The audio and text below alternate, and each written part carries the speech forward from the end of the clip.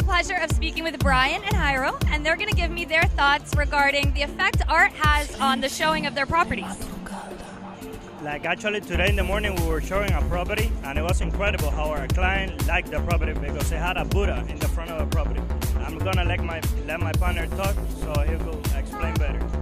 Absolutely, I believe like some of the hottest spots right now for real estate are like Wynwood for that specific reason. People love art, you know, especially in millennials and stuff. They want to be into it with art, and they love, you know, they just love if a house has a little, you know, personality to it. So every time you have art in a house, either a mural or a sculpture or drawing, he also attracts the buyer a lot. You know, because they familiarize himself with the art, and you know, it's a plus. It's always a plus to have art in the house.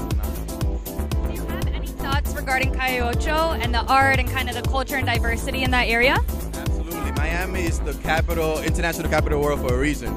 What you see here, you won't see anywhere else. There's so many different cultures, especially Ccucu is a great festival because it showcases that. You know, everybody comes together, everybody has a great time and celebrate their own culture, you know, together, united.